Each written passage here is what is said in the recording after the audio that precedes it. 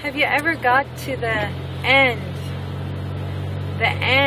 of your round, the end of possible abnormal fat? Have you ever got to that place where you're exhausted, you feel weak, dizzy, and very hungry? That has been happening to my husband and I together, and the other day he was using my ribs as a guitar, pretending like they were guitar strings. They are sticking out so much, and my lower tummy needs some work, and my butt needs a little bit of work. But I'm telling you what, my husband and I are very thin in some parts. I mean, you can't even really see on my face, but in person, my face is really, really thin. And so I have this long, narrow face now. And so my husband and I stopped on Friday. So today is day, is it Friday? Yeah, Friday was our LIW.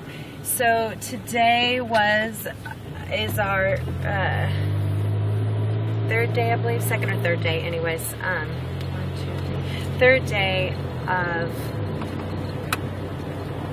I don't even know what I'm talking about. Maybe, yeah, Friday was our LIW. So my LIW is 158, and that sounds like a lot, but I am 5'9", but I'm over 5'9".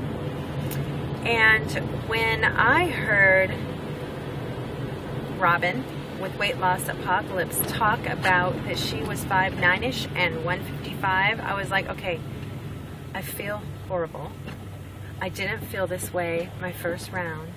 I had one day of feeling really horrible, but I did not feel hungry. I did not feel weak like this. I did not feel dizzy. So when my husband and I are both experiencing the same thing, and we're both being called skinny by many people, and I'm wearing a size 8, we're just feeling like, boy, I think we had a very sedentary life. So therefore we have some lack of muscle.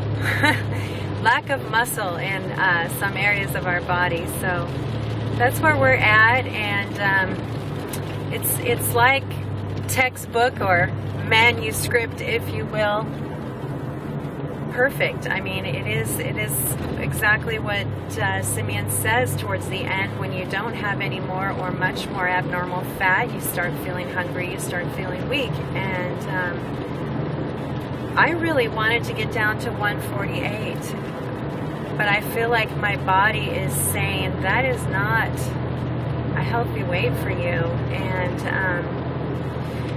my collarbones are sticking out, my neck is very, very thin, and I just don't think it's really that beautiful to be too thin. So for my body structure, I think I'm done, folks.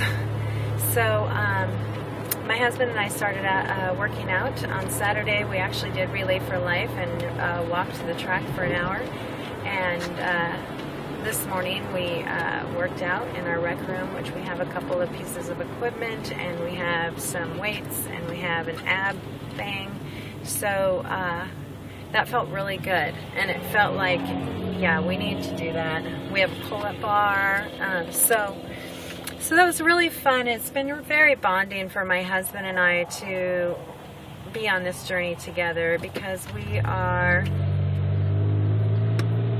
never done that much together this way. We hiked and camped, but to do something this long and to have such a life change, this has been huge for us as a couple, and it's been very good for our marriage. Not that our marriage was bad or anything, I don't think it was, but just, you know, we bond with each other virtually, so you can imagine a couple doing this together and both losing over 40 pounds. He has released 47, I released 40.8. So that's where it's at for us, and thank you so much for your support. We appreciate you guys. This has been such a